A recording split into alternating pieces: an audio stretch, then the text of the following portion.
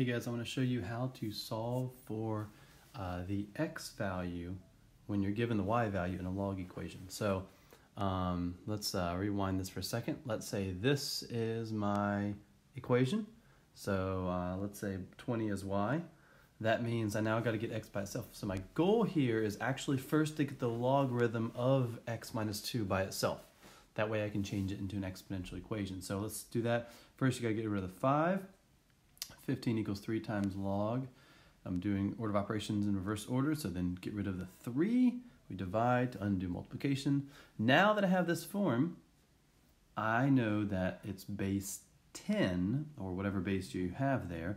So since this is base 10, I can now change this into an exponential equation. So I'm going to grab the base, pull down the 10, and the 5 and the x minus 2, they switch places. We have 10 to the 5th equals x minus 2. From there, it's just a matter of solving it out.